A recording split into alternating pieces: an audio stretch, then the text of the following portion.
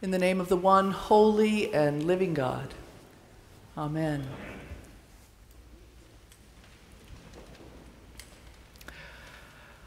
We're observing Independence Day at St. Bart's this morning as we come together to celebrate almost 250 years as a nation. Independence Day offers us a chance to reflect on our history, where we've been, where we are now, and where we're going. As a country founded on the principles of liberty, justice, and freedom. Independence Day is also a holiday that, at least for me, brings up feelings of nostalgia for celebrations of years past as we gather with family and friends for picnics and barbecues, watch fireworks. Now, we Americans are big on nostalgia. Depending on who you ask, the country hit peak nostalgia moments in 2011, 2015, 2017, and 2022. So, in other words, just about every year. And according to a recent survey, in case you were wondering, Gen Z is the most nostalgic generation. 15% of Gen Zers would rather think about the past than the future. And really, who can blame them? Yearning for those halcyon days of the 1980s and 1990s. Nostalgia for the past is a big part of our present. Now, the term nostalgia was first introduced in the 17th century to describe a condition experienced by Swiss mercenaries who left their alpine homes to fight in foreign lands.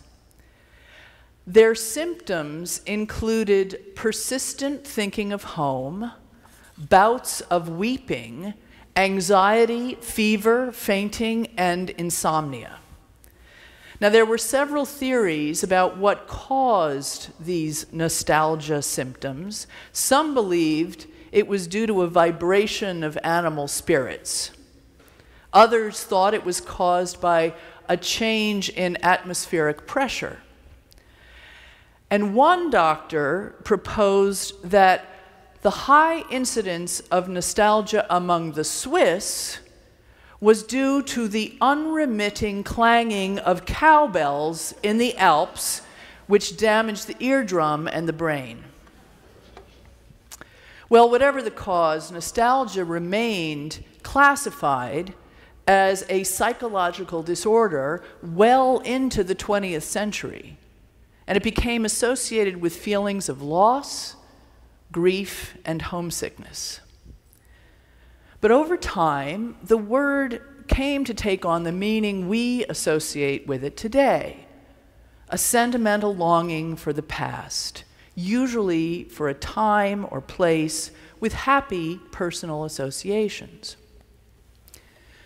Now, nostalgia can be a wonderful thing, strengthening our social bonds and helping us to feel better about ourselves. But it's important to note that nostalgic feelings are almost universally positive. They almost never include unhappiness, frustration, despair, hate, shame, or abuse.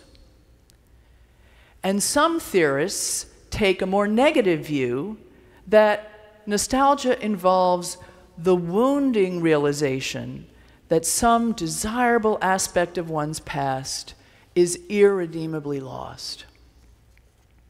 So we should take care with our nostalgia for the past and put it in its proper perspective. It's important that we not let our rose-colored nostalgic feelings get tangled up with our actual history. that our desire to feel safe and comfortable, that we're not blind to uncomfortable truths. It's important that we remember and recognize our entire history, our trials and tribulations, as well as our triumphs. Now, there are those who would have us deny or ignore the less palatable chapters of our national story, who want to erase or undermine the identities of people whose race, gender identity, or sexual orientation are different from theirs.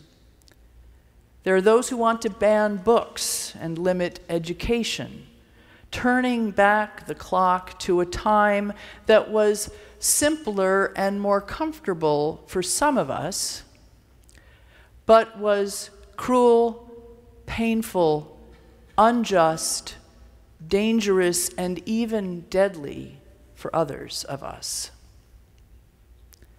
It's a paradox in a country founded on principles of liberty and justice that we have never fully extended liberty and justice to all people. And still, we struggle to do that in our own time. Just this week, we've seen that ongoing struggle play out in Supreme Court decisions that derail the progress that has been made in race-based affirmative action and LGBTQ+ rights, as if race, gender, and sexual orientation are not now and never have been factors in discriminatory practices. But lest we think that we are the only people who have a hard time remembering and reckoning with our past, fear not. We've heard this story before, and it happens to be right here in our reading from Deuteronomy this morning. As the Israelites are about to cross the River Jordan and enter the Promised Land,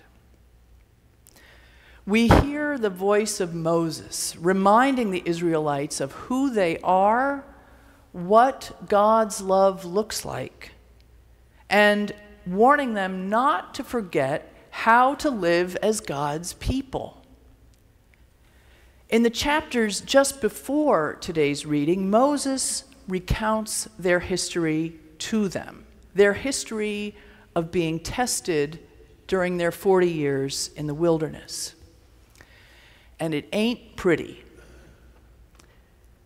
Remember how you provoked God, he asked them? How you built idols? How you strayed from the path? Remember how when God provided manna for you to eat, you complained that there wasn't any meat. Remember how you were so miserable that you actually wanted to go back to Egypt just because the food was better there. Remember how you couldn't see beyond yourselves and your own desires long enough to remember that the place with the free food was also the place that enslaved you. Moses tells them, you all need to remember that you aren't so perfectly virtuous. But guess what? God is with you anyway. And that's why, as God's people, you have to do for other people what God has done for you. You care for the poor and marginalized because God cares for the poor and marginalized. You love the stranger because God loves the stranger. And you, of all people, know what being a stranger feels like. And you know how God cared for you. God's commandment is simple, but it's really hard to live into it. So these people need to stay vigilant. In reminding them of their past, Moses isn't trying to tear his people down. He's trying to get them to see themselves as they are. Imperfect children of God who constantly need to be reminded of who they are and whose they are and how they are to live. And that's what God is asking of us, too. On Independence Day and on every day, all year long. To remember, to reflect, and to return to God. To remember who we are and where we've come from. To reflect on the mistakes we've made in the past and learn from them, so that the lessons of the past become lessons for the future. And to always, always, always return to God. We're called to do this not just for ourselves as individuals, but as a community, as a people, as a nation. So what's the point of all this? Why should we put ourselves through this painful and uncomfortable work? What purpose does all this remembering and reflecting serve other than to dredge up conflicts and open old wounds? Why can't we just enjoy our 4th of July, have a few hot dogs, and bask in the nostalgia of yesteryear? Well, because we as Americans have been given a great privilege.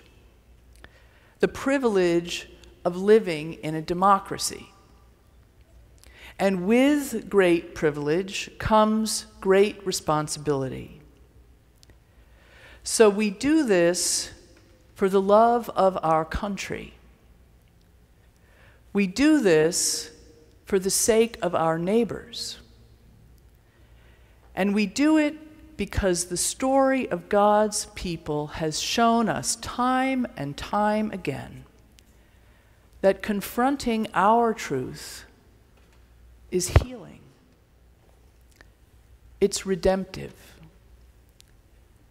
It is an act of love. And it will set you free. Amen.